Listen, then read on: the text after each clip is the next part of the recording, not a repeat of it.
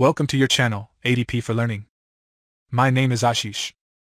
Today we are continuing our journey of learning about nutritional and metabolic diseases. The next disease which we cover today is Tangier Disease. Tangier Disease is a genetic disorder of cholesterol transport named for the secluded island of Tangier, located off the coast of Virginia.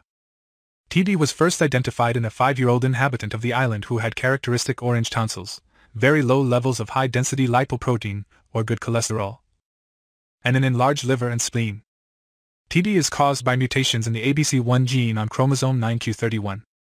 ABC1 codes for a protein that helps rid cells of excess cholesterol. This cholesterol is then picked up by HDL particles in the blood and carried to the liver, which processes the cholesterol to be reused in cells throughout the body.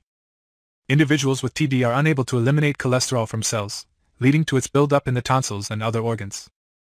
The discovery of this important cholesterol transport gene may lead to a better understanding of the inverse relationship between HDL levels and coronary artery disease, an important killer in the US.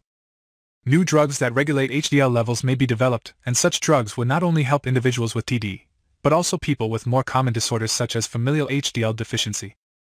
This is a good illustration of how research into rare diseases can sometimes help more common disorders. Thank you for joining the amazing journey of learning. In the future, we will again meet to cover all other diseases that are caused due to nutritional and metabolic disorders. Meanwhile, don't forget to like, share, and comment.